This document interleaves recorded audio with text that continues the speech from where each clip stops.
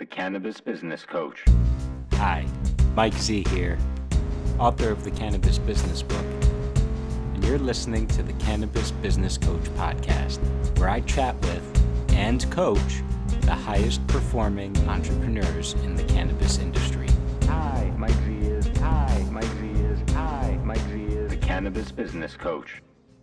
Hi, Mike Z here, and on today's episode of the Cannabis Business Coach podcast, I'm joined by Mark Doherty, who, before introducing your kind of formal title, I want to share a quick story about Mark, which is once upon a time, back when events were a thing, must have been 2 or 3 years ago now, you spoke on a panel at one of my High NY events, and it was a rare instance in which my mother was present and in the audience. And I remember she came up to me after the panel and she said to me, "That guy's good. He should be your mentor," and referring to Mark. So, that was a big endorsement. And, I'm trying to grow cool facial hair like Mark as one step, one step towards, towards the mentorship. But, I realize that I have to fail forward in that endeavor. So, it's a work in progress. But on a more serious note, Mark is the Executive Vice President of Operations at Urban-Gro. And I want to double check on that title with you, Mark, because literally for the last several years, every time I've reached out to you or connected with you, your title has changed and you moved up in the company and you're doing something different.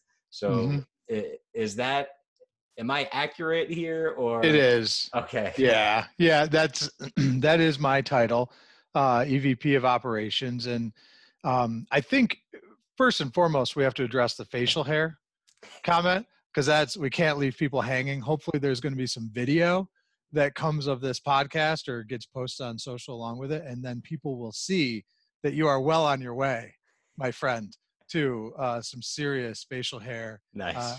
And you've got me beat because I'm going gray quickly. In fact, speaking of mothers, right? I got a good endorsement from your mom. My mom likes to say, honey, if you would just shave that thing off your face, no one would know you're going gray.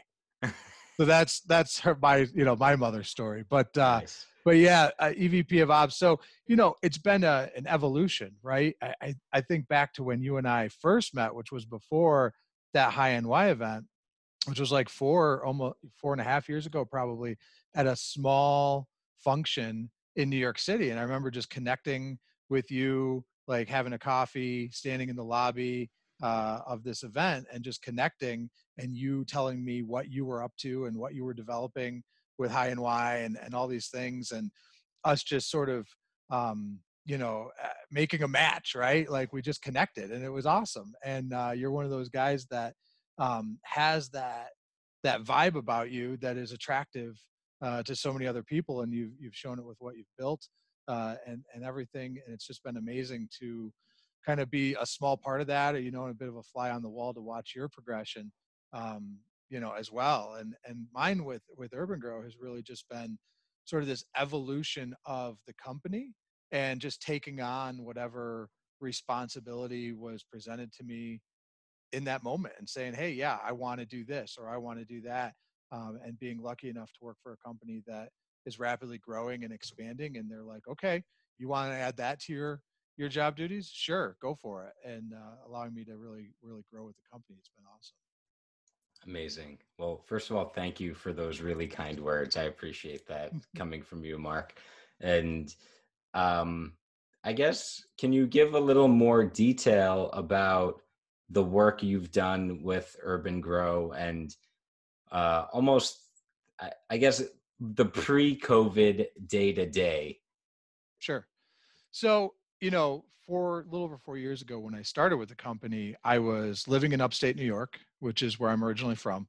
And I was working as a director of sales, really building the market, on the East Coast for Urban-Gro. And that was, as states like Massachusetts and New York and states out there were starting to really come online, building cultivation facilities, Urban-Gro's forte is design and engineering for cannabis cultivation. And what we really started out as, though, was an equipment reseller. It really started 6 years ago with just an equipment reseller of lighting, so grow lights, and then has grown into what it is today. So I was doing that out east, and the projects that we were bringing on the East Coast were different than what had been experienced up until that point. And they were different in that there was a different investor mindset that was being brought to the project, and a different level of experience with large scale design, build, and engineering projects. So, I'd sit at the table as a, provider of these products or these pieces of equipment that were cultivation related, and I'd be sitting across from engineers and architects and construction crews and general contractors, and I'd say, hey, yeah, what was the last project you guys worked on? And they'd say, hey, that $100 billion casino down the road? Yeah, we built that. And here we are building a grow together. And it was like, all right, we had to step up our game in order to play in that space. And so I started to take on the role as really a project manager for the company. And that was the beginning of my evolution from really sales over to operations. Eventually, I took over management of the design and the engineering, and then procurement, and then account management. And then that's what grew into what I do today for the company, is really all that back end logistics, management of those various departments, things like warehousing and things, shipping and receiving, and all these things that are just kind of always in the background that people maybe don't see, or feel until they go wrong, really, unfortunately. But as far as the change, nothing has really changed a whole lot for me with the COVID situation, other than my staff, for the most part, is working from home. And we are meeting, like we are over Zoom or, Google Hangouts or whatever it may be, and just really trying to stay connected. That's really been the interesting thing for me, right? Is how do we stay connected as a team? How do we stay connected as people, right? As coworkers and just individuals who are giving their best every day to the company, and then also dealing with this reality of this sort of strange world that we're living in right now. But as far as just day-to-day operations, I've been really just amazed at my team that they haven't missed a beat. We went from, okay, everybody works in these 2 offices, to, okay, nobody but Mark and the warehouse guy work in an office, and everybody else is from home, and they didn't miss a beat. It's been pretty awesome. Wow, very cool. Well, I have to say that it's awesome that to hear a little bit of the story of how you've evolved with the company and with the industry, really. And I heard one thing or 2 things in there that I want to highlight. One is saying yes to additional responsibility and additional work and additional opportunity, and seizing that opportunity. And the other thing I heard was stepping your game up and recognizing when you are in a different room with people from other industries who are and at a high level in their field, letting that motivate you and inspire you to step your game up and to do things differently, and I'm assuming learn from them, or or just look to see the way they were doing things and incorporate that into your game. So I think that's, for anyone listening, those are 2 things that will go far in any profession, career, entrepreneurial venture, whatever it may be, or just in life generally, is, if you take on more responsibility and challenge yourself to level up and to grow over time, you'll get good results. Yeah, absolutely. I mean, I always look at it like, I'm always interested to learn something new or to have an experience I've never had before. And most recently, with taking over, a few new divisions as of January of this year, I mean, one of them was warehouse and procurement. And that's something I didn't have a lot of experience with in the past. And I've learned a ton, right? I've gotten the opportunity to work with companies in China and companies in Israel and companies in Switzerland and companies in Holland and all over, right? And just like, how do you formulate an email basically saying the same thing, right? Something as simple as, how much is this product going to cost me? What kind of terms can you offer me? These types of really simplistic things. I really had to learn that, like, an email going to a representative in China is going to need to be phrased completely differently than one going to someone in Amsterdam, Mm. asking the same exact question, right? But if I want the result I want, I need to learn that piece of it. And that's been fascinating for me. And that's not necessarily, cannabis related, but it's still part of our industry. We have to procure equipment. We have to move product from A to B. And it applies to a lot of other things. But yeah, just saying, yes, I'll take that on has been huge for me. Wow. So that's really, really interesting also, that you have to kind of take the same exact, I guess, message and craft it in different ways for different audiences, um, accounting for cultural differences. And I think that that's, it's really interesting for me, because I've found that I've said for years that with cannabis education, the facts are the same. Like Mhm. the message, the science, whatever the history, it's the same across the board. That's constant.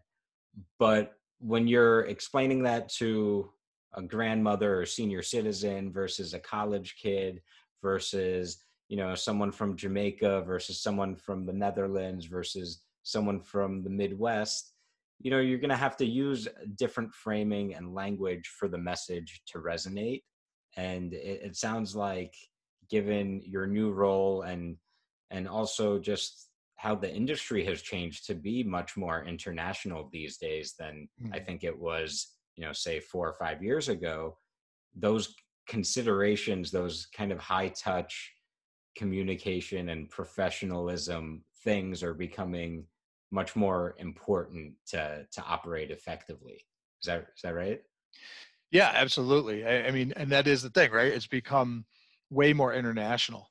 I think that's one of the big changes that I've seen, and that we are uh, dealing in projects, right? Like we have couple projects right now in Switzerland that we're dealing with, and the nuances of doing business there versus anywhere else, right? It's all just a little bit different, and it is the same end goal, the production of a high end product in the most safe and cost effective manner possible, right? But the learning curve has been steep and rapid in this business. The phrase I used years ago that I love to go back on is that the cannabis industry is aging in dog years, right? So it's been like 28 years since you and I first met, and sometimes it feels it, Right.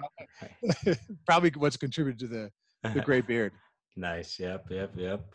Awesome. Well, Mark, I want to ask you, was there a moment for you when it all clicked and you decided to go all in on cannabis, or you discovered that, this is it, this is the path I'm going to take?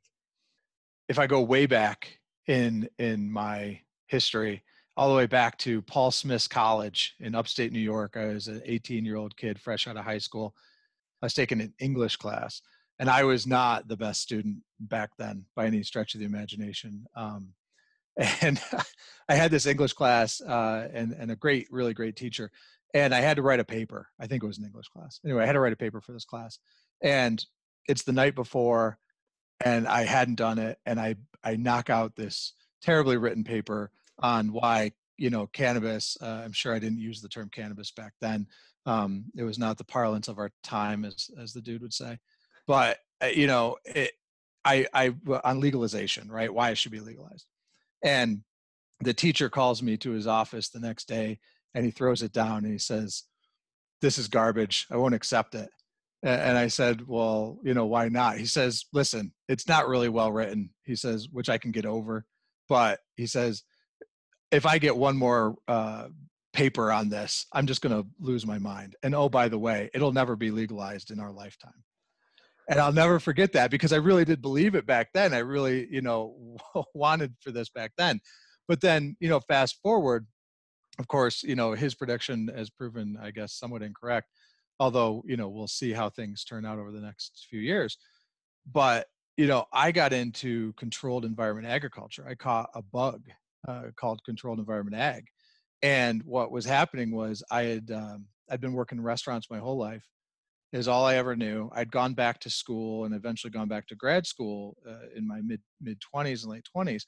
And I was reading an article about a group that built an indoor aquaponic farm. And I became fascinated with it. And I started to explore that. And I ended up opening an indoor aquaponic farm where we were growing lettuce and basil. And really my passion that's developed is I love growing plants indoors. I get a kick out of it. I love the equipment. I love the million parts and pieces that you have to put together to make these things work, and building these indoor ecosystems.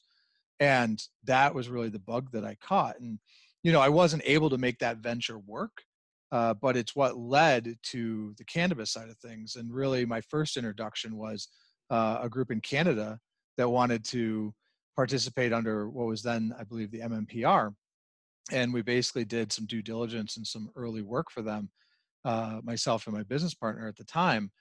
And we came back and said, all right, you need to raise, I don't know what the number was, $28 million, let's call it. And they said, that's awesome, you're fired.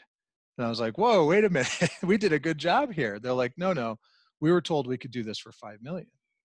And of course, if you look at where the market went, that nobody did it for 5 million. But that opened my eyes to the fact that there's this disconnect, right, between like the investors and the growers and the reality and the fact that it's farming and all these kinds of things. And that, led to me doing some more consulting and then getting picked up by Urban-Gro. And, the fun side of cannabis, right, for me, is that there's a lot of money that's being spent on building these facilities and is pushing the technology forward at a really rapid pace. Look at the development of LED lights over the last few years, how fast that's happened. I would say that's entirely because of the investment and just the number of fixtures being purchased by cannabis producers.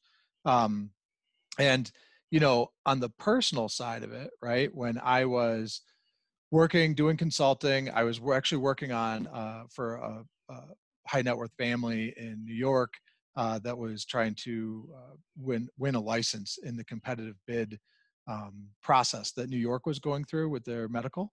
And at the time, I had a loved one who was sick and was going through treatment for cancer. And, it was very ironic that I was trying to obtain this license to grow medicinal cannabis in the state of New York, and you have dispensaries and all the things that would have come with that license. And I was with my loved one at the doctor, and the doctor is writing all these scripts, right? And a script is bad when you have to get it on paper these days, right? Instead of just digital fulfillment. And they're writing all these scripts, and they write about 10 scripts. And they're like, okay, this is for depression, and this is for pain, and this is for this, and this is for the side effect from the other one, and da da da da da. And this is Marinol, which is really fake, THC and all this stuff. And the doctor gets done writing all these scripts, and he says, but if it were legal, what I would recommend would be marijuana. Right. And for those of you who can't see the video, that's a big wink. Right. And I'm sitting there, and they had no clue what I was doing for a living. And I'm thinking, like, my gosh, here is this doctor who administers chemotherapy to, however many tens, 20s, 30s, hundreds patients a day, a week, whatever, and sees this terrible disease, one of many that can be positively impacted by cannabis.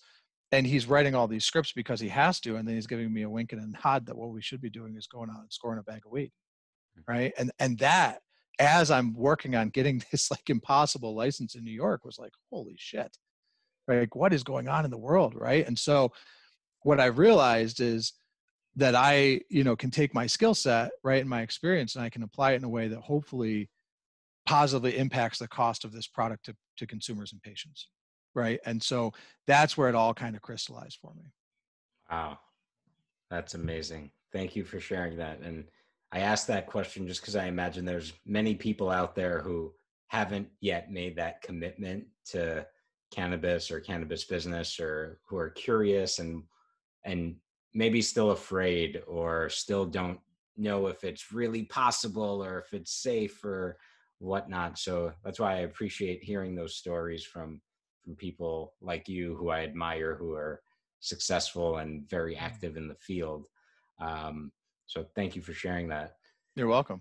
Yeah. And I wanted to just really briefly, just on the record, I'm noticing this gorgeous Zoom background you have. Mm-hmm. And so I just wanted to ask you if that's from a site or from a client, or if you could tell us a little about that scene.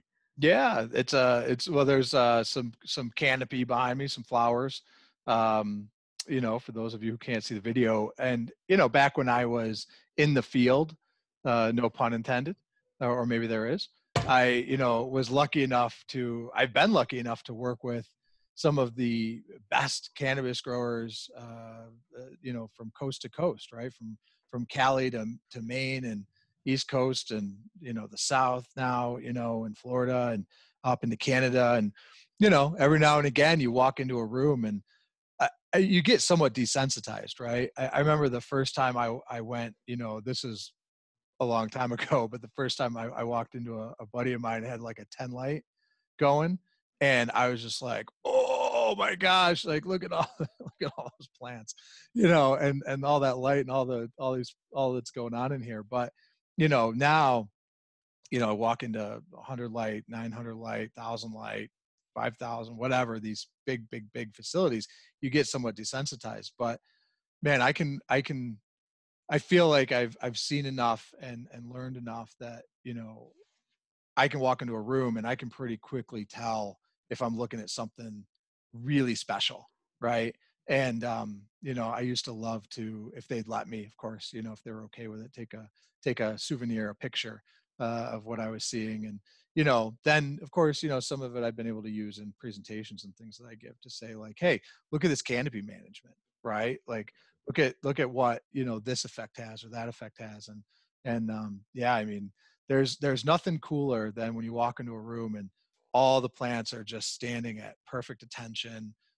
They look, almost identical, but then you start to get into the different strains that are in that room and really observe the different, expression that the plants have based on strain and phenotype and these types of things. And it takes me back to my days early days in college. We had a girl who was our friend who lived in our dorm, and she had an opaque microscope, and I think that's what it's called.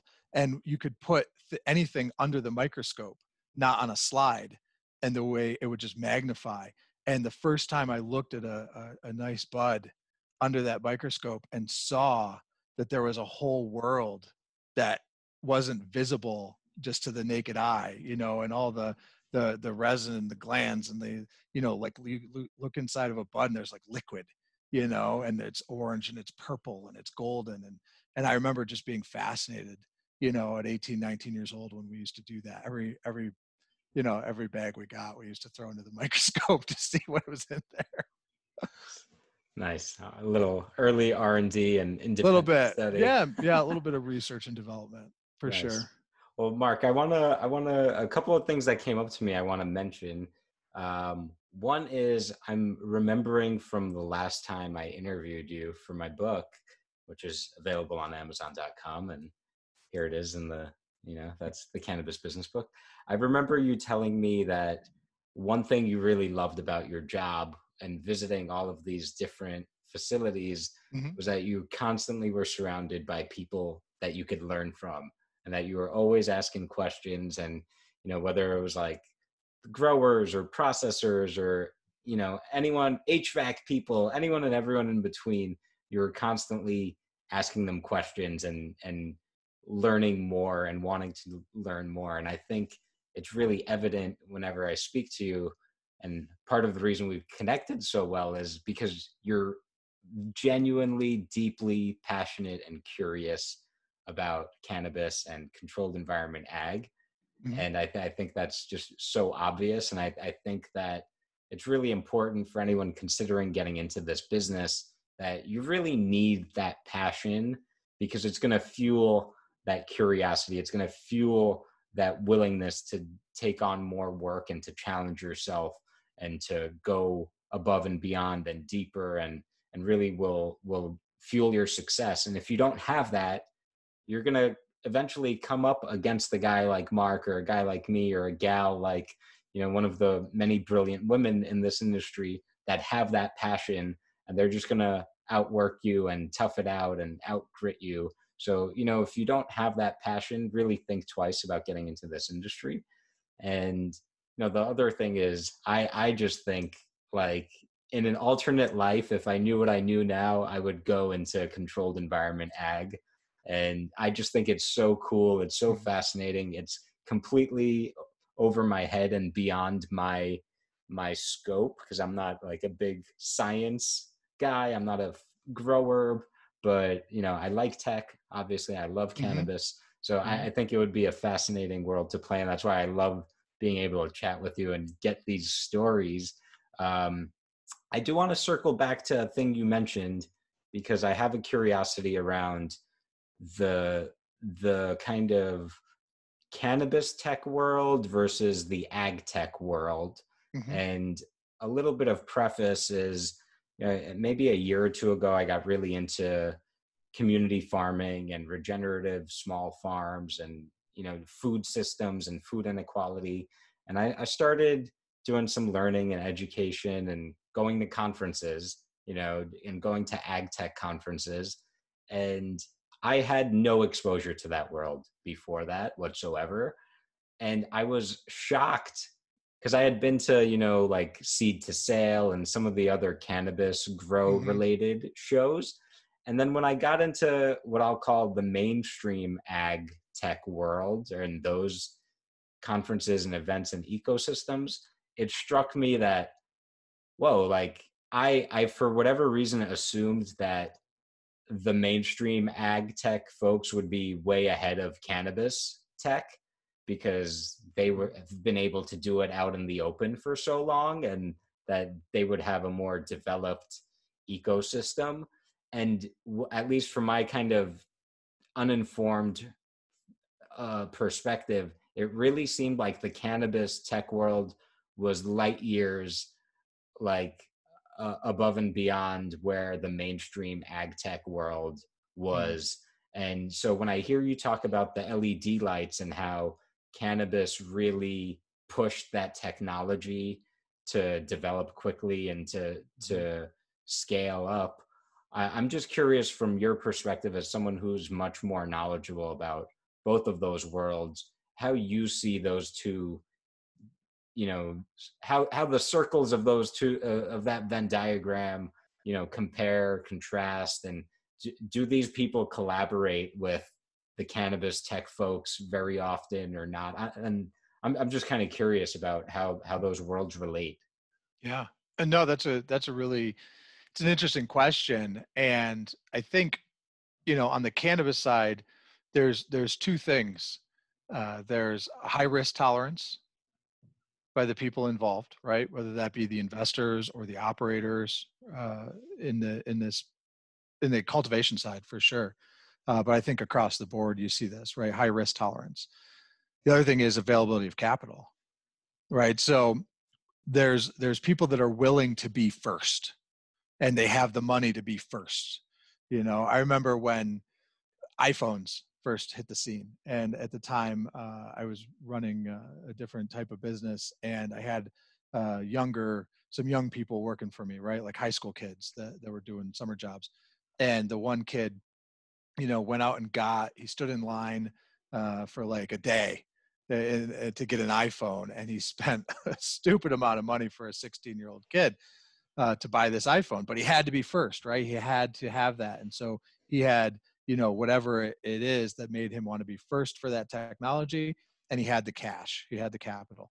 And so we see that in cannabis, right? And so it's the perfect storm for tech development, because, especially when you look at like innovations around lighting, there's a lot of LED that didn't really work, right? And it had to go through this trial and error phase and this development phase. Someone's got to pay for that. And it's probably not going to be the traditional farmer who is growing a product that has a, you know, somewhat slim margin, and really, you know, those margins are probably not getting any greater for them.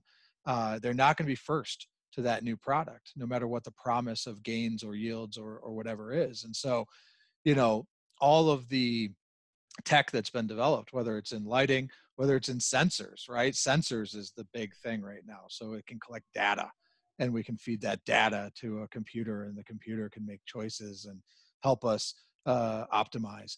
And so all of that's available, right? It's just, I think there's uh, I think it was the book I read, was called Bridging the Gap, where you've got sort of the kid in line getting that first iPhone and paying you know, a good sum to get it, and then there's this gap, and then the next set of adopters, they want proof.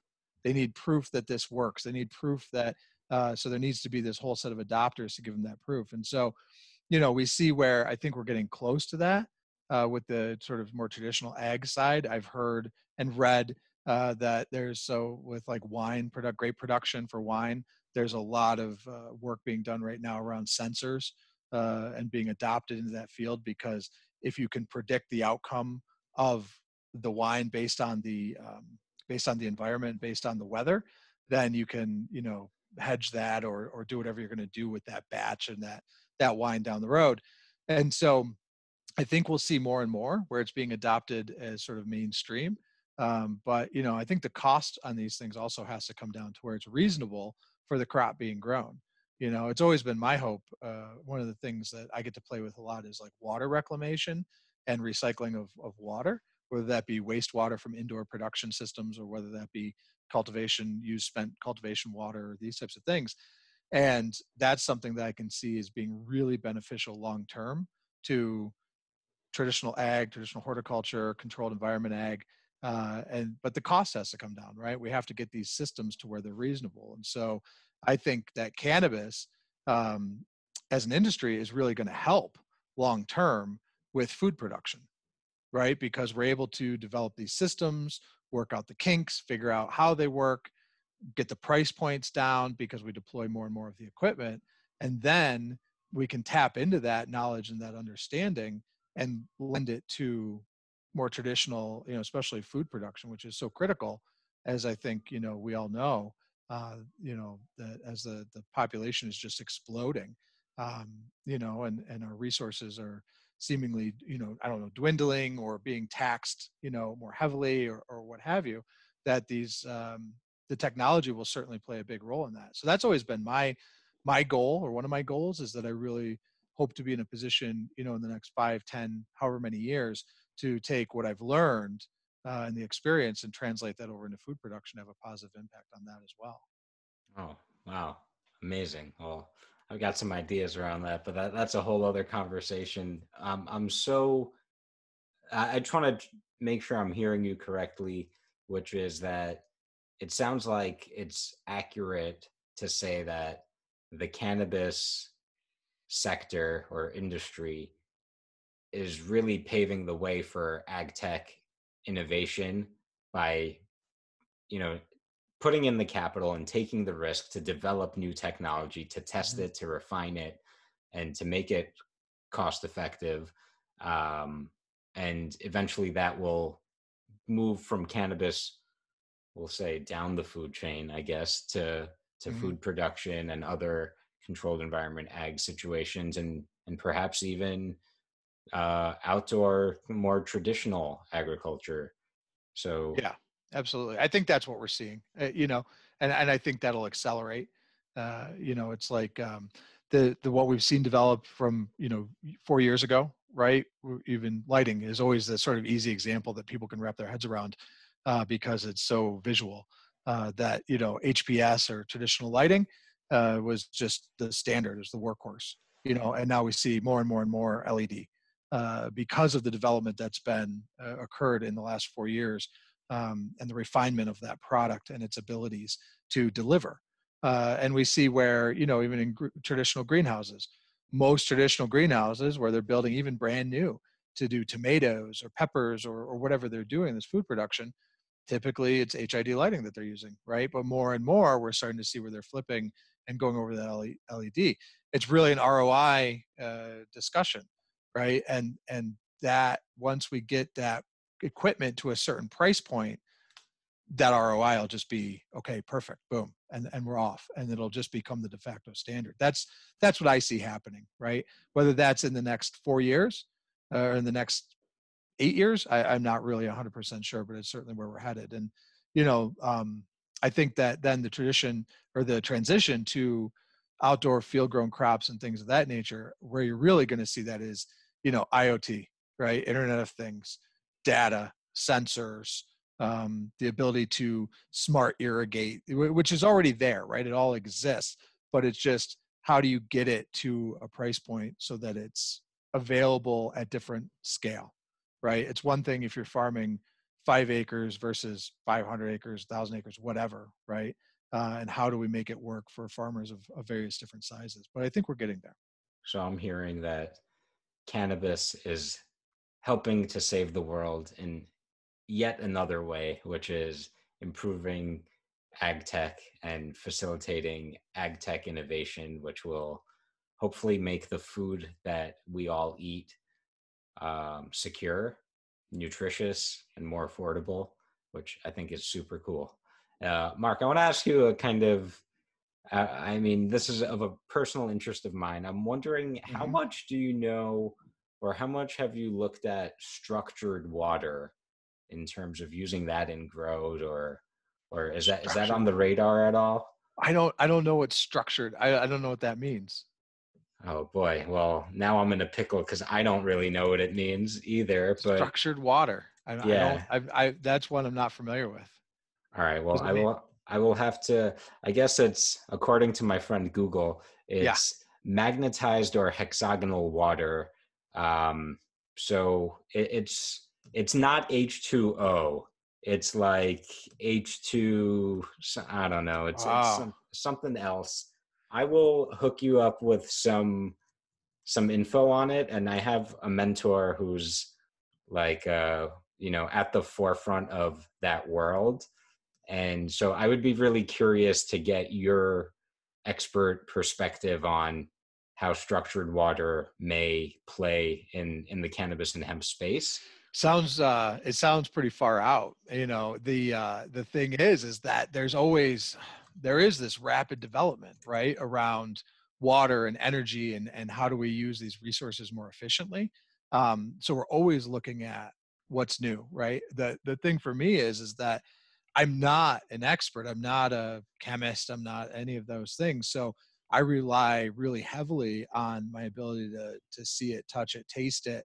I'm very tactile, and I want to walk into a facility, see whatever the equipment is or the thing is working, and then talk to the people who have to operate it, right? To really understand whether it's viable or not.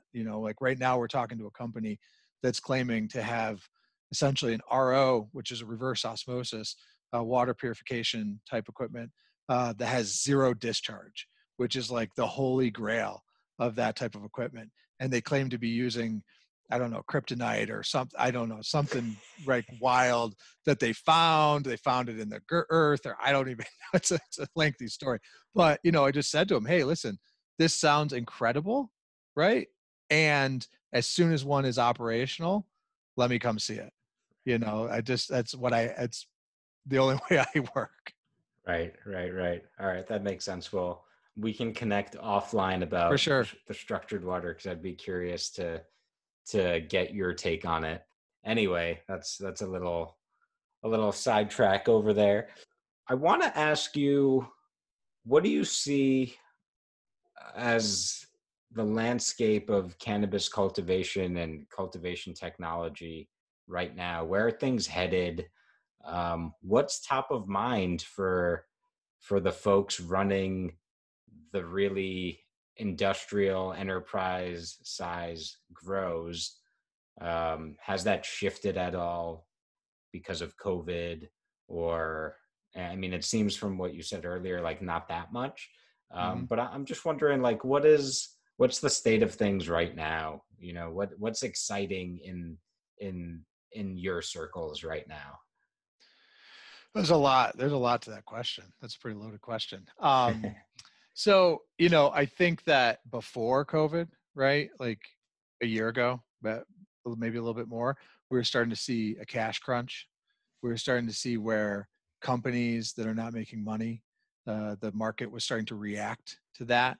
And we were starting to see where projects were not getting the funding that they thought was going to be somewhat readily available to them as their project moved forward, and as they got licensed and things like that. So we were seeing it a year ago, right? COVID has accelerated that reality. Certainly one of the biggest things, right? And one of the biggest costs, operating costs for any of these facilities is labor. And I think that that's something that gets missed, is that at the end of the day, you can have as many people from, consumer, like the big thing right now, I'm noticing is a lot of companies, vertically integrated companies, but they're hiring people from the consumer packaged goods side of the world, right? From other companies that are CPG, and they're bringing those people in, and that's awesome, right? And that's needed and that's necessary as the evolution of a fully fledged industry. But at the heart of it, we're farmers, right? At the heart of it, we're growing plants, it's dirty and it's sweaty and it's laborious, and that labor is sort of a big one, right? We have technologies and things where we're trying to address the power consumption, right? Because how much power we suck down is a huge cost, obviously, and also has a ripple effect that globally that has to be understood and managed. But another big one is labor, and I think that automation is this key piece that I'm seeing. I actually did a podcast, or not a podcast, but a webinar the other day. I did a webinar, and on the webinar I was talking about this. A year ago, I was in Amsterdam for Green Tech, which is the show for greenhouse technology and things like that. And so I'm over there, and they had a lot of robotics, and one of them was a robotic arm that was picking up rooting material and sticking it into, I think it was like a Rockwell tray, and it was a little demo of this robot, and it had a little camera on it, and it could tell whether the stock material was valid or not, and it would throw it away if it was no good, and it was doing all these things.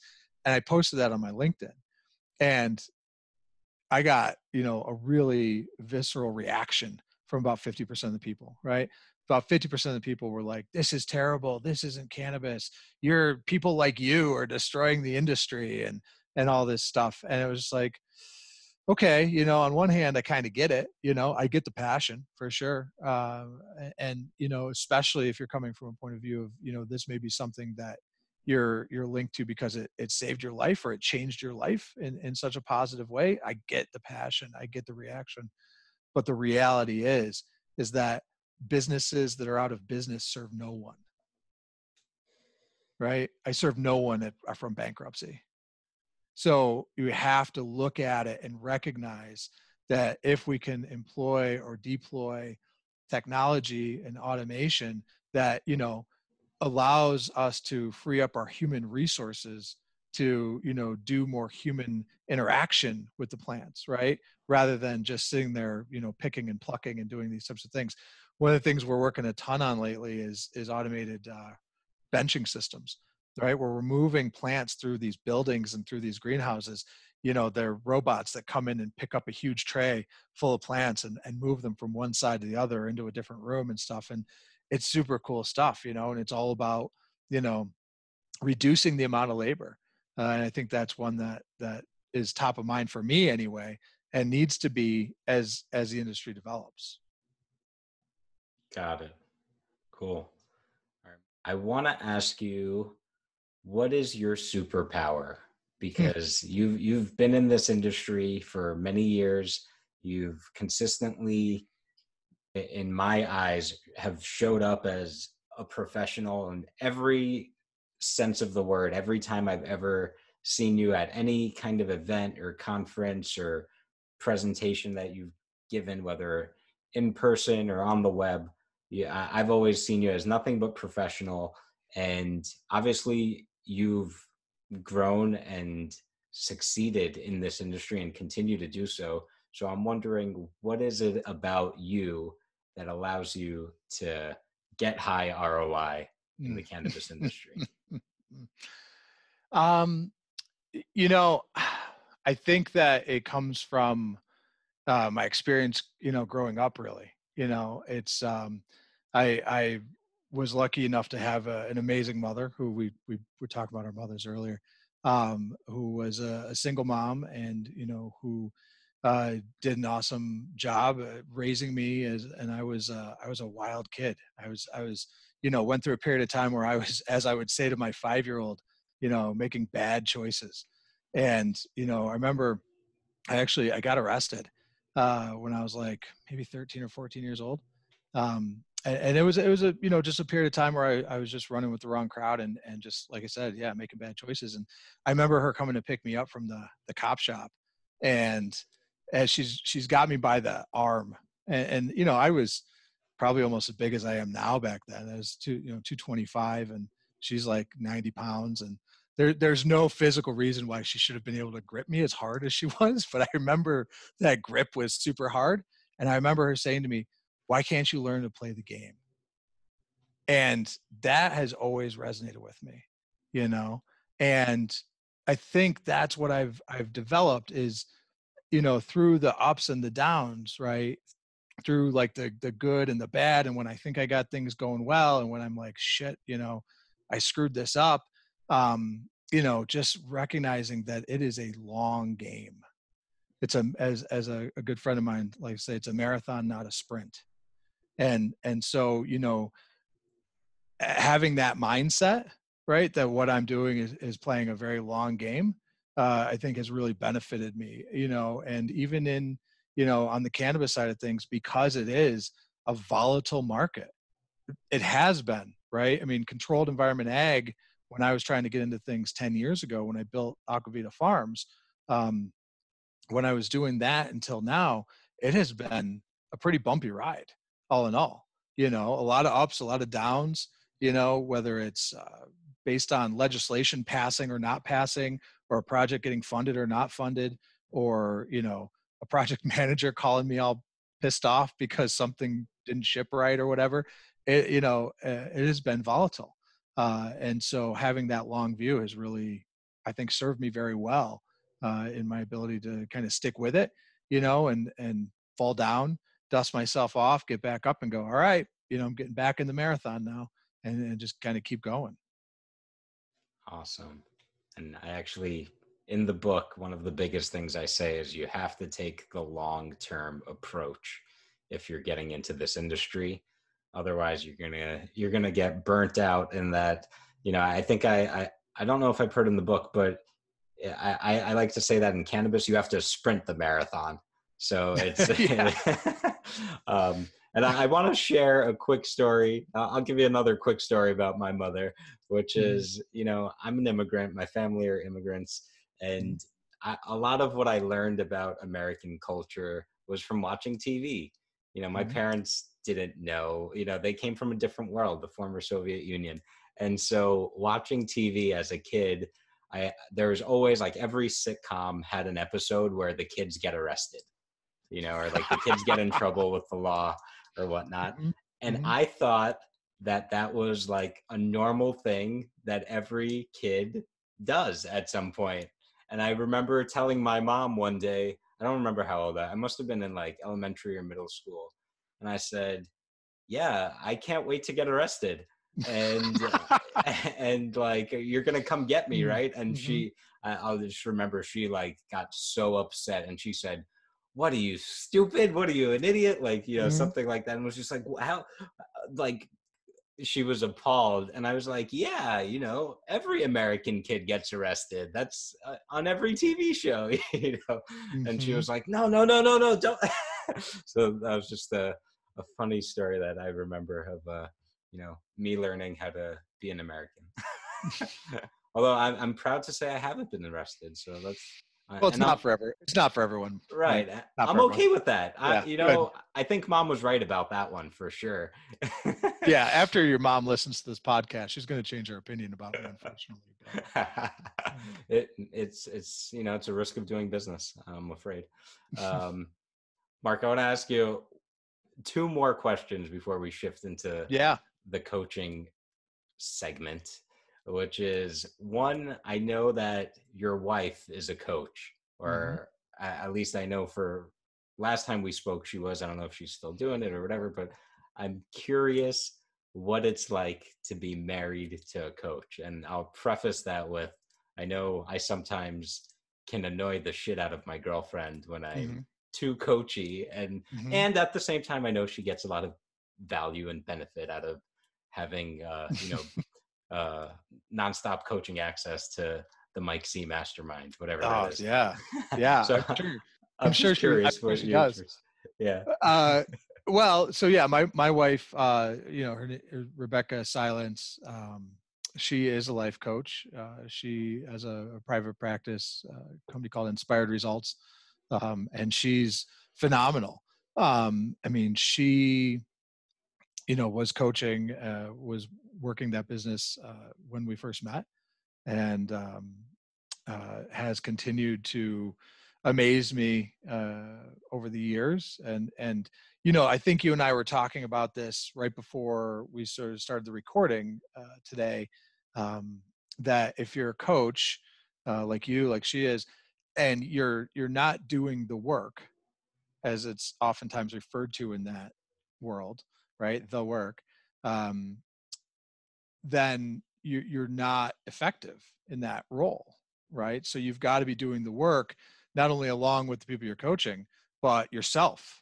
And so that is probably the biggest thing, is that she constantly wants to work on herself and improve and get better.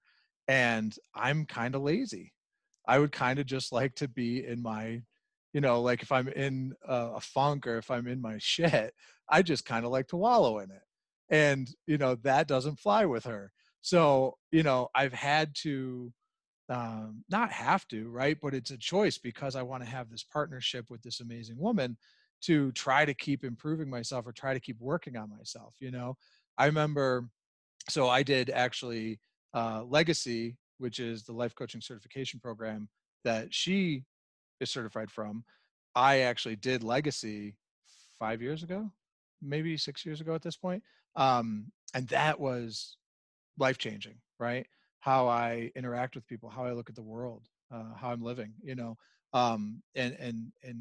I don't actively coach or use it in that manner, but I try to use the lessons learned in my relationship with my wife, with my children, in my business practices. How am I treating other people? How am I showing up, to this meeting? How am I showing up in this situation?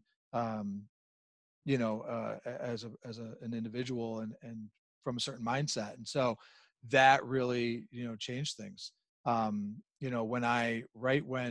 Aquavita closed, right, my business, the aquaponic farm that I had in Aquavita closed, I actually, uh, you know, uh, had some very serious financial ramifications as a result of that, because I was so hard, I was invested in it, and so closely tied to the finances of that company. And I remember, right as things were just sort of ending, we wound it all down. Rebecca and I went to a seminar that was put on by a fellow named Eric Plattenberg, which, if you look him up, he's an amazing coach and individual in general, right, and business person.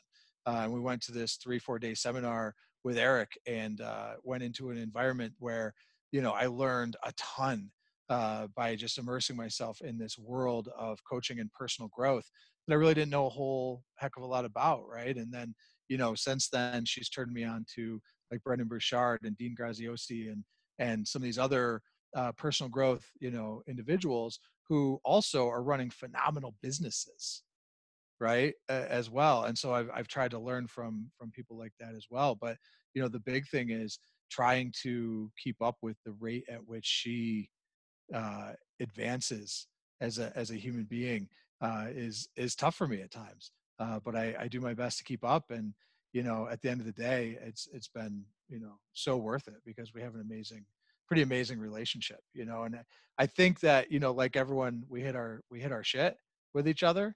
But we've gotten to a point where we can move through it pretty quickly, and get to the other side, and have some resolution. And, it's pretty cool. It's a pretty cool experience. Cool. Well, that's, I never knew you did the coaching training, and I think it's really important for any leader or for anyone who manages people or works on a team, or, especially you mentioned with your kids, or as a parent, as a partner, it's the skills, even just the basic coaching skills, are something that everyone can benefit from. And it's really like the basics are not that complicated. um, and I really encourage people to look into it. And you said something about the work and doing the work and how important that is. And I want to take a moment to plug one of my favorite movies, which is a documentary called The Work. And it's, I'll put a link in the show notes. And essentially what it is there's an organization, a nonprofit, that goes into Folsom State Prison and does a bunch of like coaching and trauma healing type work with inmates who are serving like 20 to life, like the hardcore guys. And they put them through this immersive, collaborative kind of process. And it's just so powerful to see how much healing and growth these guys get out of it. And it's really something that, when I think about cannabis and how many people have been incarcerated, in my judgment, unjustly, as we talk about building the industry and changing the laws and legalizing, these people have been traumatized by, having to interact with the criminal justice system, where I think in a lot of cases the punishment is much worse than the crime. And how do we help all of these people reintegrate into society and move forward in their lives in a healthy, productive way? And I think the work that you can see in the movie, The Work, is a potentially really big piece of that puzzle. So I would encourage everyone to check that out. And just on a personal note, I want to mention that before I started coaching anyone, and this was now, I guess, 6 years ago, I went and I got certified.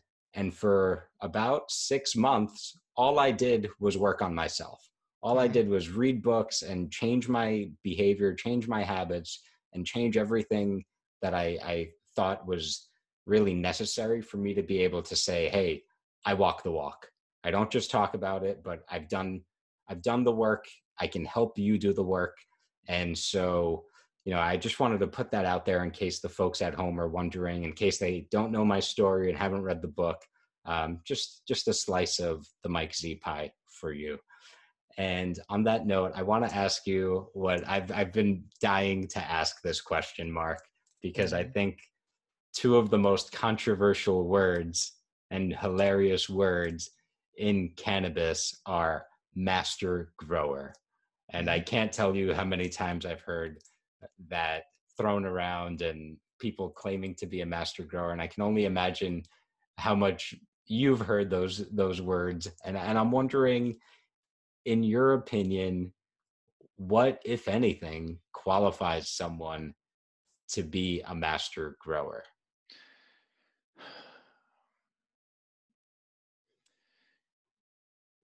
I think that there's something obviously to be said for experience, that your level of experience, your years of experience, your scale of experience contribute to being a master of anything, right? I mean, I certainly would not use that term to describe myself in any capacity. I'm a master of nothing. I just haven't been doing anything long enough to consider myself that.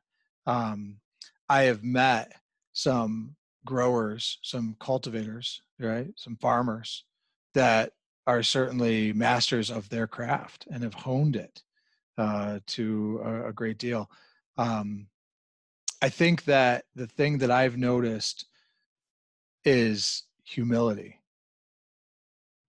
anybody, I don't care whether it's growing herb or working on cars or you know, whatever, being an architect, whatever you do, that people that have humility, I think, are at a higher level, right? They're at a higher plane in their craft than those who lack it. Um, there's a grower, a fella out on the East Coast, that I've worked with on a couple of projects, and I've just known for a few years. And boy, he's super humble, you know. And he's you walk into his rooms and they are just bursting at the friggin' seams with high quality, dense, heavy yield flower, you know, just gorgeous, right? And just on point. And, you know, he's just so humble, and he's just easygoing, you know, about what he's doing. And I think that's kind of the thing, is that it's a mindset, right? And being willing, through having some humility, being willing to listen to the experience of others, right? And just not assume that we know all there is to know about a certain subject. That's really what I look for in anybody. You know, I want to know that you don't know something, right?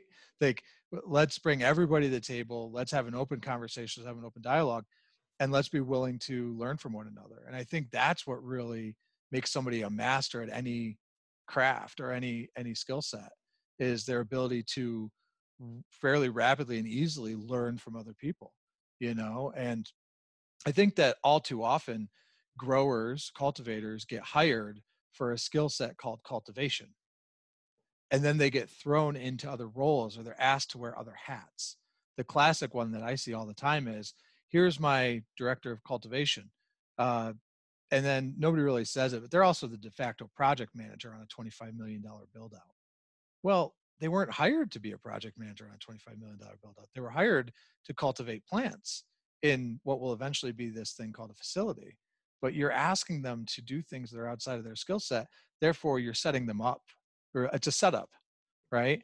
Where you're bringing somebody in as one thing, you're asking them to do something else. And then when things don't go quite right, or whatever, they get blamed. You know, I mean, I can't tell you how often I start a project, you know, and 18 months later or 24 months later, when it's up and running, the person that was the grower, right, when it first started, is no longer the grower by the time the facility opens. And then within, I'd say usually 12 to 18 months, so once they start cycling, that person's gone too. And it's not always because they weren't as skilled as they purported themselves to be. It's because they were being asked to do things that were outside of their skill set. They're being set up for failure. And so that's one thing that I always kind of warn people against, is like, hey, I don't get so hung up in terms and names, and, you know, you call me whatever you want. I don't care about title, right? But at the end of the day, what I'm really looking to do is, how do we set people up for success? I think that's what we have to focus on. Got it. Well, I heard a couple of things there, which is one, the big one was humility. And, you know, I think it's necessary to have that humility to learn, and to, even if you have the experience, to put yourself in the beginner mindset or even in the student mindset, and to keep adding to the craft. And there's two books that I love, both called Mastery, one by Robert Greene, and the other, I don't remember the gentleman's name off the top of my head, but he's an Aikido master. Mm-hmm. Who, it's a short book. It's an amazing, elegant, you know, he clearly has a mastery of writing, in my opinion, because it's such a small book full of so much wisdom. And I'll link to both of those too. But Mark, you're totally right that, you know, there's no substitute for the experience. You know, to get the 10,000 hours and then get 10,000 more, and then you're really like super whiz level of whatever your craft is. All right, cool. Well, that being said, I want to shift gears into the coaching segment, which I'm tentatively calling into the weeds with Mike Z. I don't know. I'm just trying that on today. The next time it might be different. All right. Yeah, I like it. I'll go with that. All right. Into the Cool. weeds. Let's get into the weeds. Yeah, we'll go in the weeds. And so, Mark, I want to offer you what I feel is the highest form of support and value that I can give you today is a little bit of coaching.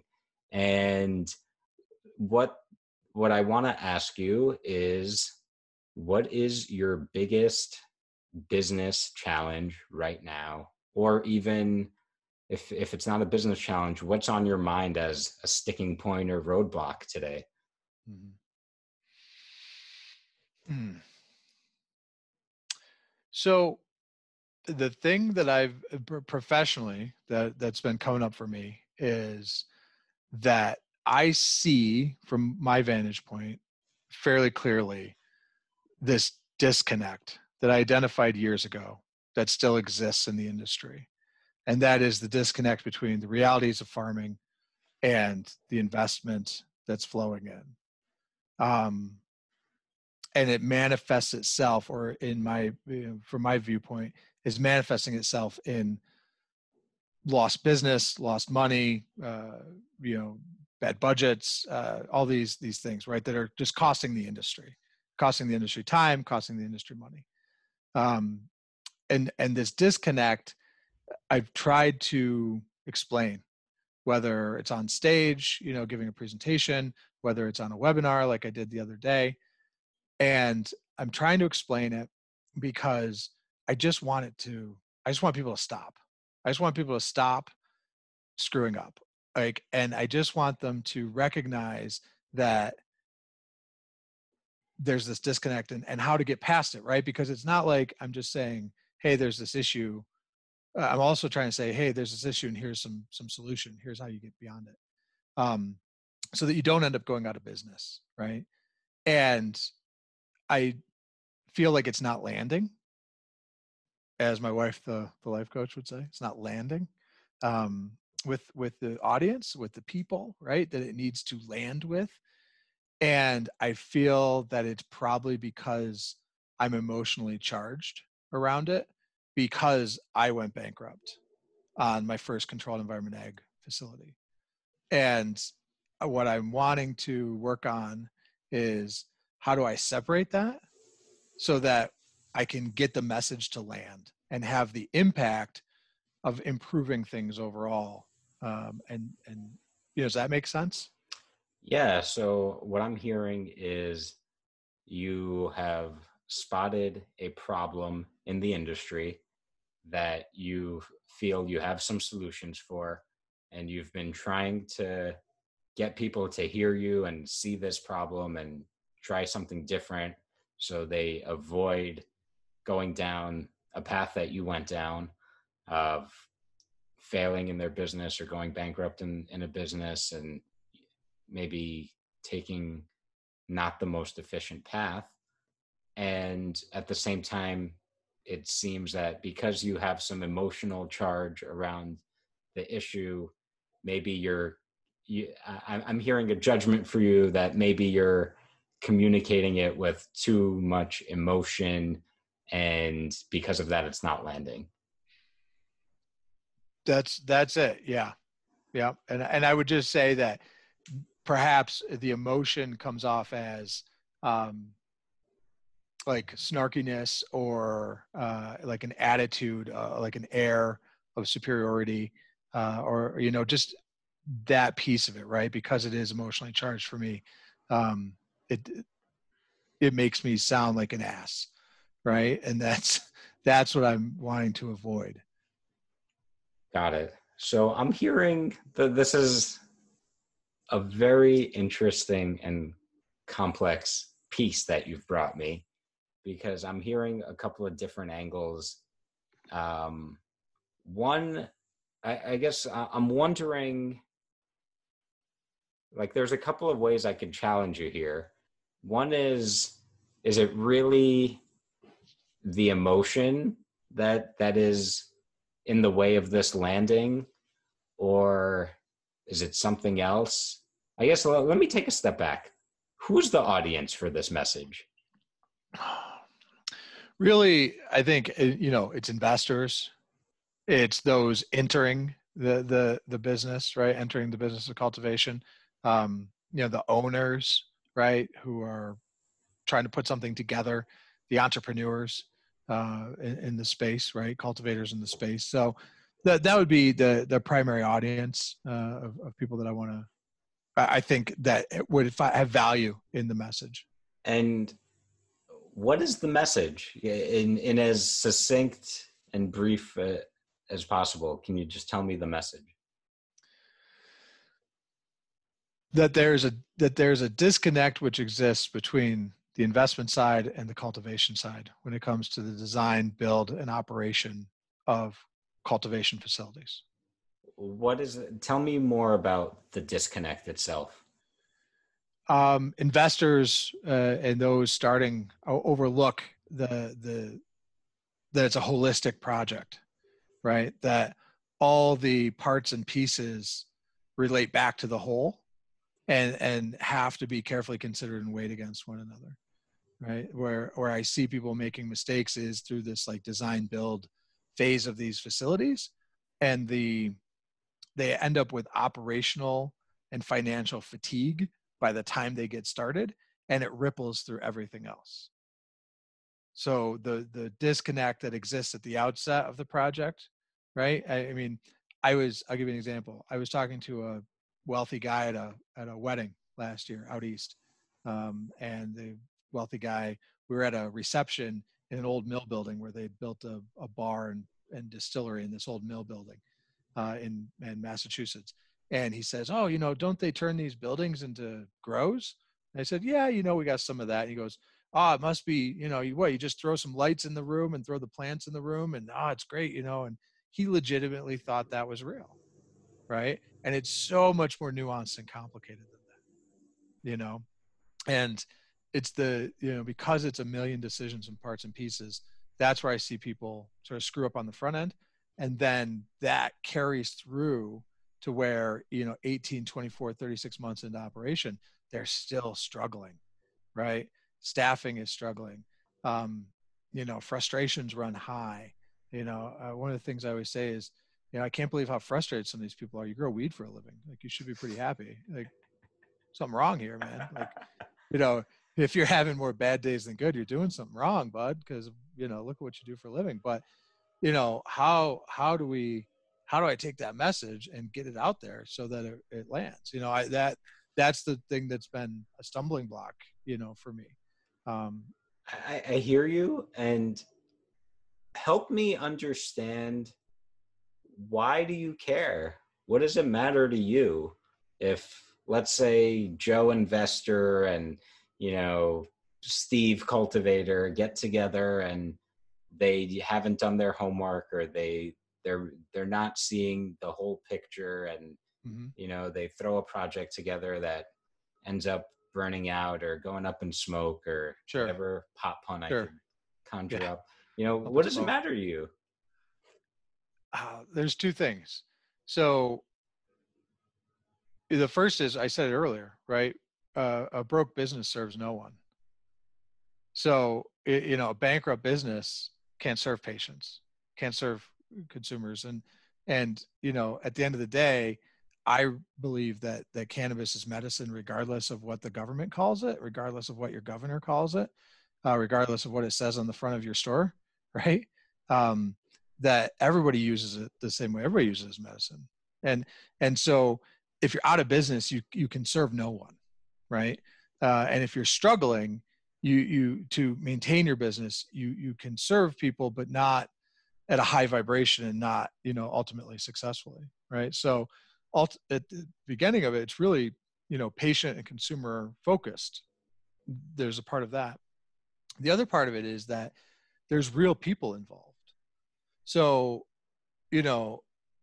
I was sitting at a dinner one night. I took some customers out to dinner, and at the dinner was the gentleman who was starting the cultivation facility, a couple of guys who work for him, and he was there with his wife. And he was spouting all this stuff that I knew to be untrue, that I knew was inaccurate about finances, about timelines, right? And through that whole dinner, all I could think is your marriage isn't going to survive this. And it weighed heavily on me. I still think about it. It was like 2 years ago. I can still see them sitting across the table from me and her looking at him as he is all in with bad information. And I'm thinking, this will destroy you. This will destroy what you have.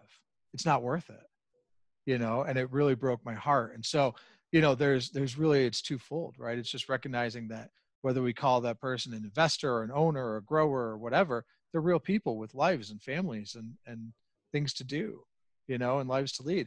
And then on the other side of it, we have patients and customers who rely on safe product at a decent price. Yeah. And I'm curious, I sense that you have some emotion, even just saying all that. I'm wondering what are you feeling right now in this moment? Yeah, I guess it's passion, is part of what I feel, right? And you know, I guess too, this a little bit of what it felt like when I invested everything I had at the time, right? And then lost it. It Well, takes me back to that. and what did that feel like? Boy, it felt like failure. It felt, like shame. It felt like, I guess those are the two best ways to describe it. Really, failure and shame. Set out to do this thing that felt great, that felt real, that felt, energizing, and so many people bought into, only to have it not work out, was terrible. And it took a long time to kind of rebuild from there. Yeah. And so I'm hearing you say there's a feeling of shame and like failure, and I'm seeing and sensing some sadness as you Mm. remember that and talk about that. And so what I'm kind of seeing here overall is that why this message is important for you to get out there is because you want to protect people from going through that experience of that you've had of maybe going all in or not knowing exactly the right setup or something along those lines, and failing or losing or whatever it may have been, or however you think of it, and having that feeling of failure or shame. Mhm. Does that sound right? How's that landing with you? Yeah, yeah, no, that lands. I mean, it's all of that. It's right, wanting people. It really is. I mean, I think at the end of the day, it's looking at the entrepreneur and the people entering it, and just not wanting to. You can't save anybody, right? You can't prevent anybody from having the experience they're going to have, but at least being able to share openly the information, not only my experience that informs it today, right? My experience all those years ago, but then everything I've learned in the last 5 years, really, that I can say, hey, here's all the stuff to look out for, right? Because I don't want people to try to do something great in the world and suffer as a result of it. If I can help avoid that, I mean, why?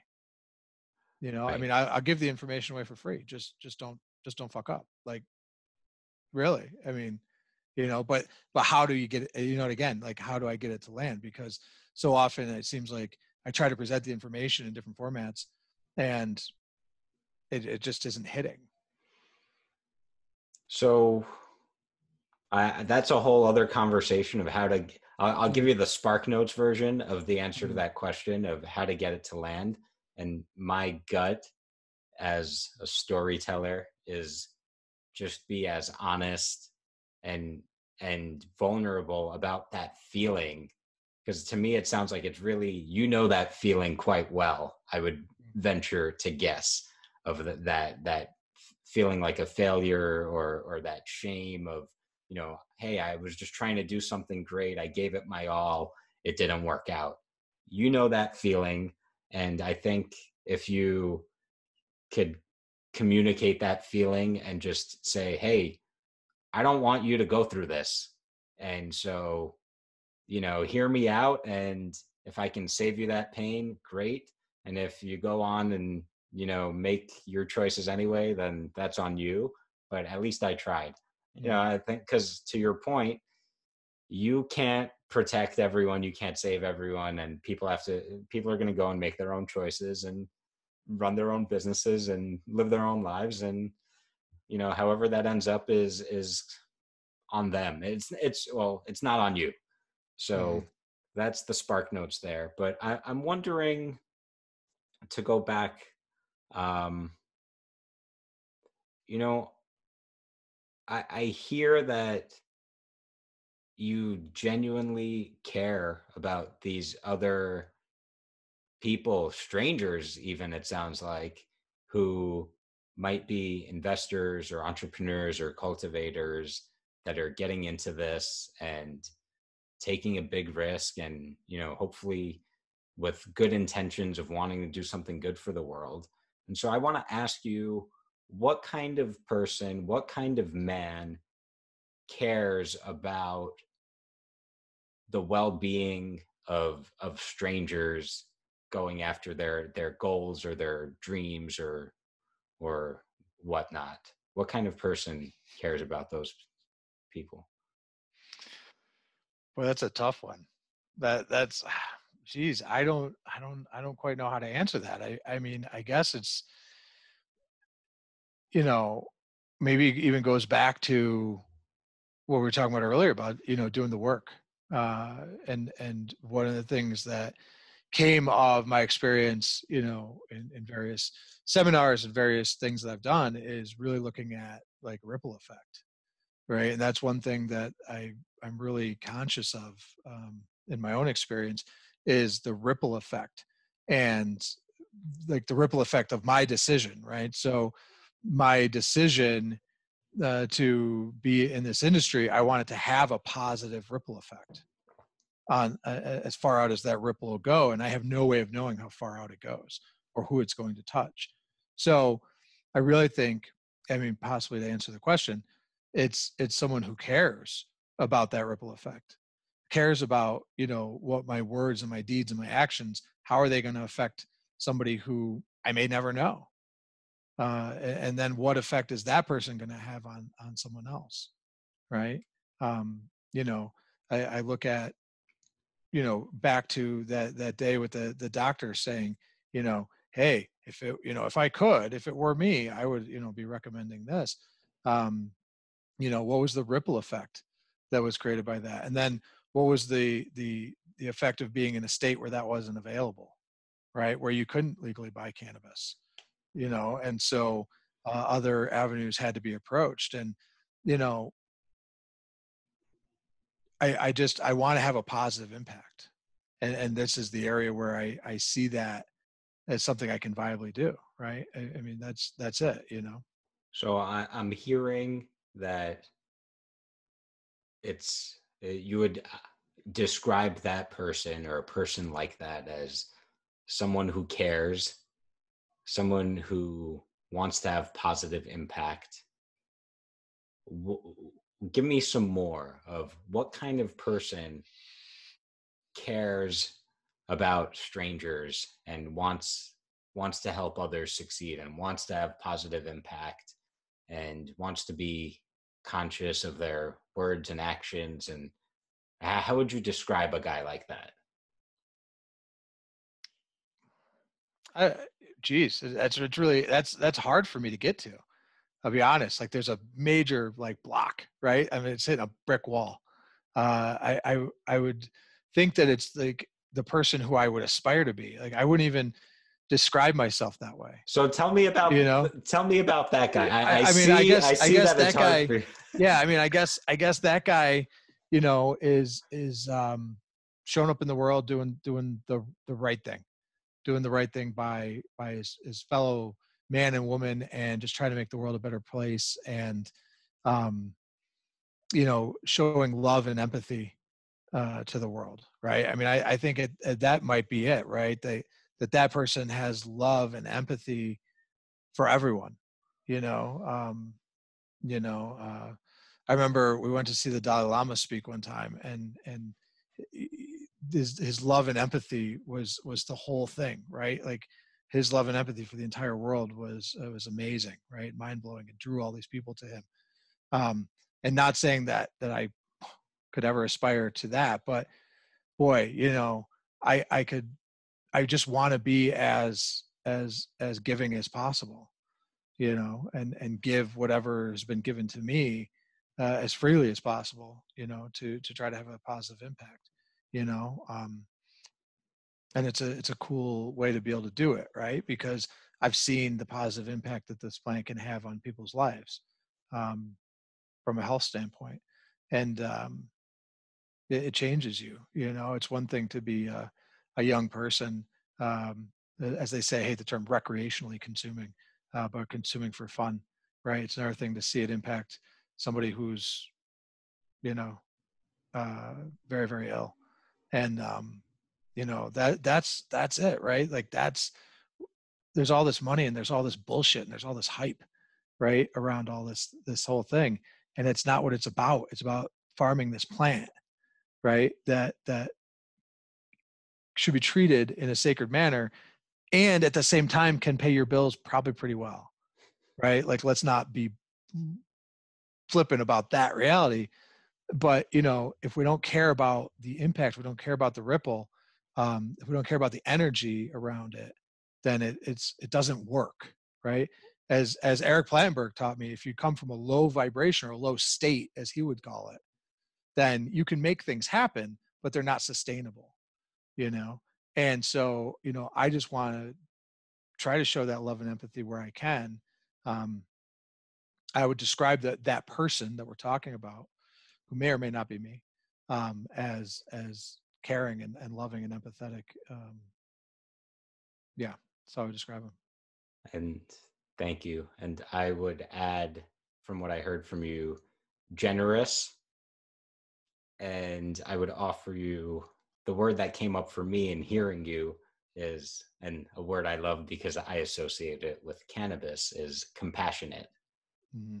So I want to invite you and challenge you, because I see that there's a part of you that feels uncomfortable owning your goodness and your power. And I saw it earlier when I asked you, what's your superpower? You took a very, I don't know if it was an intentional, like, you talked about humility and you took a very humble approach of, oh, I don't have one. I don't have mastery of anything. I'm just a guy kind of thing, which, it was interesting for me to see that. So I want to check something out, and I want to invite you. Actually, I'm going to stay there. I want to invite you and challenge you to own those qualities about yourself. And that could very simply sound like, I am,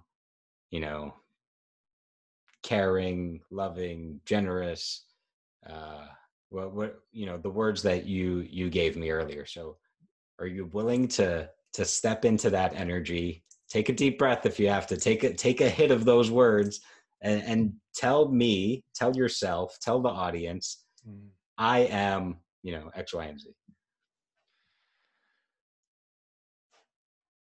I think you should, instead of in the weeds, you should call it the hot seat. Although I think that one's taken by a couple of different people. Yeah, I mean, I can get there. I can say, that's hard. It is hard, right? It is hard. It's like you ever had anybody tell you to do that in the mirror? Look in the mirror, right? And tell you, I love you in the mirror. Yeah. That's freaking hard, man. But yeah, I can say I am love. I am compassion. I am, I'm love and compassion for this industry. That's what I would say. Right. And I do feel that. And that's what I want to be in the world. So I'm going to invite you. I guess my internet must have cut out or something. What? Come on. I'm going to need you to, can you repeat that for me? You are what? I am. I am love and compassion.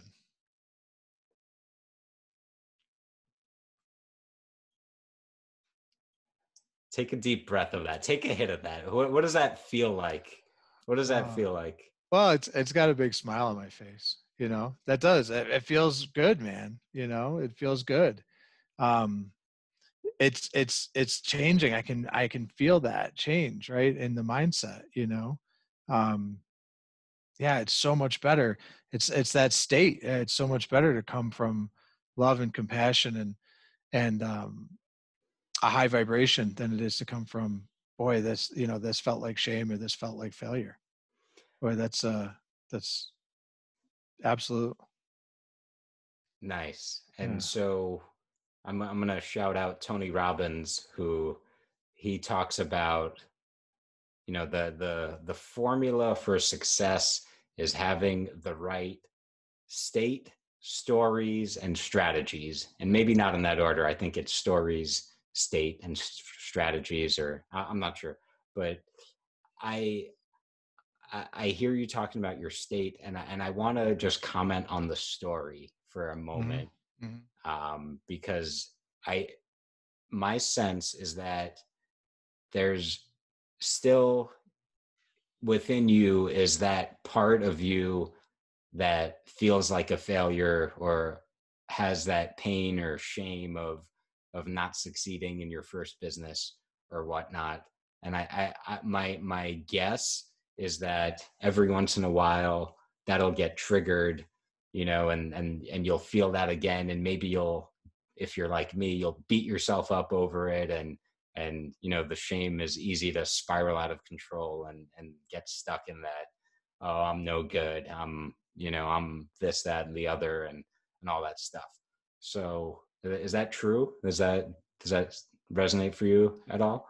Yeah. I mean, it's easy to get stuck in it, right? And I think it does have to do with what I'm telling myself about the story, right? Right, Or right, what's triggering me, right? right, What the trigger is. Um, certainly, like that example or that story I told about being at dinner with the man and his wife, and the deep impact that my thoughts, right? I mean, and of course that was my projection, right? Completely bullshit. I mean, they could be fine right now. Like, they could be no big deal. Um, but because it had such a, but my business closing, you know, uh, was such a struggle for my own relationship, right? Then I'm projecting that, right? So I recognize that I have to get out of projecting the story, for right, sure. right, And the more I think about it, the more I'm thinking that, like, what I love about what you're saying is it's kind of like I need to reset I need to do a reset before I'm talking about it, before I'm interacting uh, with my experience or with other people, and sort of like you know little mantra, right? Coming up with like a little mantra, like, I'm love, empathy, compassion, and gratitude for this industry prior to getting on stage, or prior to doing a webinar or webcast or podcast, whatever, right? I think is actually something that I'm looking forward to using. all right, well, cool. It sounds like that's a strategy that you can pull away from this. Yeah, for sure.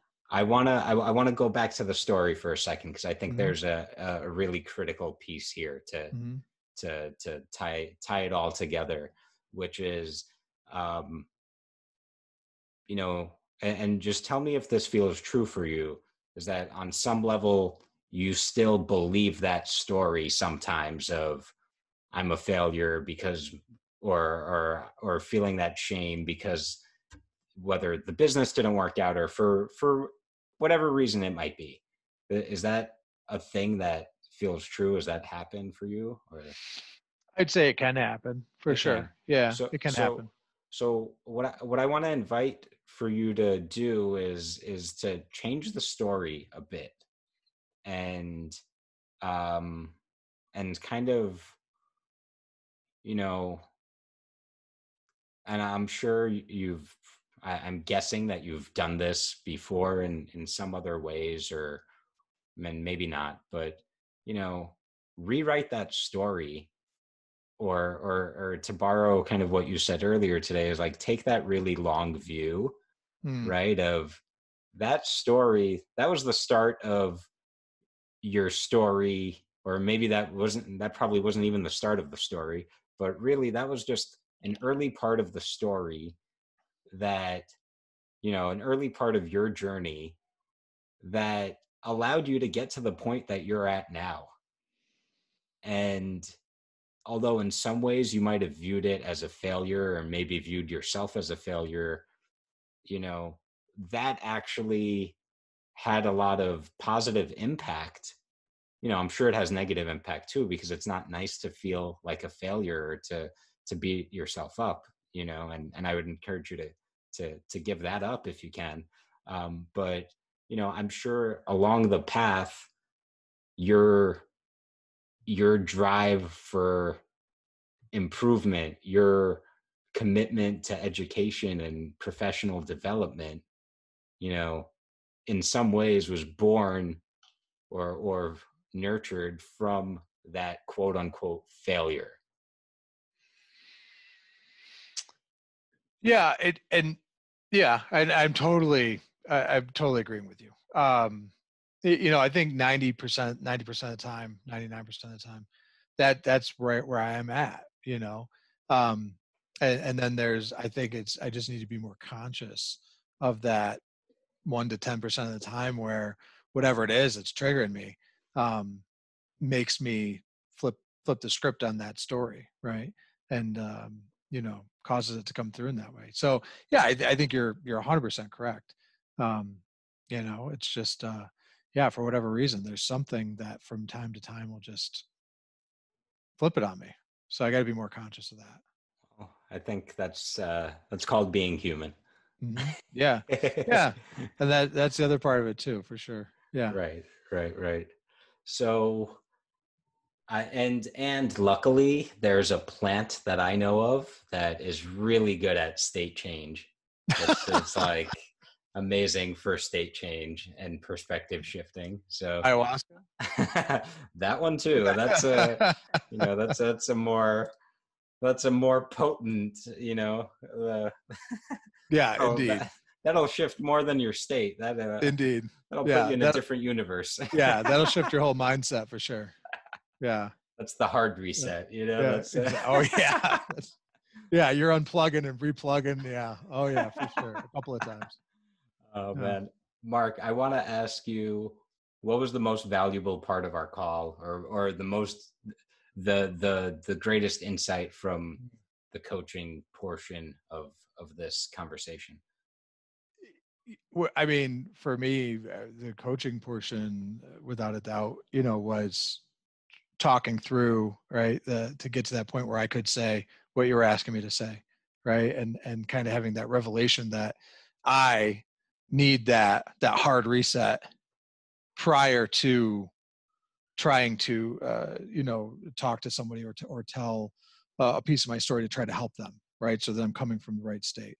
Yeah, that was actually pretty substantial. It's something that I've kind of locked in now, that I'm going to actively practice that, using that sort of like mantra, as I said, prior to those engagements. I think that'll be really beneficial. Nice. Yeah. Awesome. And I would encourage you, even though you kind of joked about it, and I'm going to put this in my next book, because I think I'm such a big believer of this, which is, and I think cannabis is great for facilitating this, which is, it's hard, it's uncomfortable, but it's, I believe, so valuable to spend some time looking in the mirror and telling yourself, then this is something I do. I'm not embarrassed to admit it. And it's great if you have a little bit of cannabis first to facilitate it. It makes it a little more silly and fun and playful. It's like, go look in the mirror and tell yourself those nice words of affirmation and that story of whatever it is that you may need to hear to be more inspired, or to get to a higher state, and to really ingrain that story into your unconscious mind, into your operating system. Mm-hmm. Because it's so easy for those stories to get in there and we don't even know. For example, in your situation, there might be that story somewhere deep inside of I'm a failure, which Mhm. is like, I would be willing to bet by, 90% of the time, at least for you. And I bet if I asked 90% of, 100 random people, they would all agree that that's just not true. That it's just almost laughable, that story, Sure. right? So, but on the flip side, how much time do you spend, or do I spend, or does the average human being spend telling themselves the positive, affirmative, stories that are gonna, stories of self-love and self-compassion and self-acceptance that are actually gonna inspire and lift them up and build them up to achieve their highest potential? And my guess would be that 90% of people never do that, or do it not nearly enough. And so I think it's a great exercise, actually. If you're listening at home, I challenge you, with cannabis or without, spend 4 minutes and 20 seconds just giving yourself the googly eyes in the mirror, or telling yourself, pretend you're, this is the kind of framing that I've been thinking of. How do I make this fun and accessible? Is like, Mm. pretend you're like drunk at a bar or something. And I hate using alcohol, but pretend you're a Mhm. little tipsy, and you like spot that really sexy, attractive, amazing person, and you're feeling all the confidence in the world, and you're trying to, flirt or whatever. Do that with yourself in the mirror for just 4 minutes and 20 seconds, and compare how you feel before and after. And I can guarantee you that 9 times out of 10, you'll feel much better. And then the ripple effect of that will be more joy, more acceptance, more energy, less pain, less anxiety, more effectiveness. And it's really quite simple. It doesn't cost anything. It's I don't know. That's my invitation to anyone listening at home. And the caveat I'll give is, do it when you feel good, so that when you feel bad and the resistance is 10 times greater, then it won't feel as challenging or difficult. And you'll already say like, hey, I can do this. I know what I need. I know if I do this, it'll, in 5 minutes, I could get out of this, or get towards a better state of being. So that's my homework for everyone listening at home. And feel free not to do it, because, you know, I'm not responsible for you. And and that's okay. I love it. I love it. Yeah. Oh man, Mark, thank you so very much for, first of all, spending the time with me. Second of all, just being an awesome guy and being vulnerable and showing up. And like I said before, I've only ever seen you show up with integrity and professionalism. And I think you lead by example. And I think you did that here today. And I'm honestly just proud to know you. And it's always a pleasure to chat with you and to learn from you, and to be able to ask you about all the cool weed growing stuff. I have way more questions, but that'll be for another day. So thank you for being here. And before I let you go, I want to know if there's anything we didn't touch on or cover, if you have any closing parting words for me and the people, mostly for the people, um, although I'm all ears, of course. So, I just wanted to give you a chance to close us out, or share anything that you feel like sharing. Oh, thanks. I'm honored to done this with you. I mean, it's been awesome, reconnecting, and seeing you, I appreciate the coaching. I really do. I think that you are leading by example as well, in having a format like this where people can be a little bit more vulnerable, a little bit more honest, right? I think it's what the world needs. And so, I'm grateful that you invited me and that you allowed me to participate. I think only great things can come of open dialogue and honesty. So thank you so much for creating this format. And I'm looking forward to watching you continue to grow and expand, and yeah, I just can't be any more grateful. So thank you. Awesome. Well, thank you for that, Mark. And who knows? Maybe 5, 10 years from now, we'll be growing food all over the world together in some That'd be crazy awesome. way. That'd be Yeah. awesome. I would Awesome, look man. forward to it. Cool. Well, thanks again, Mark. Much respect and appreciation for you. And you know what? Just keep on being you, brother. Keep Thanks, man. bringing that love and compassion to the cannabis world. That's the example that cannabis teaches us. And as long as we follow that example Yeah. the best we can, I believe things will turn out okay. Yeah. Right on, man.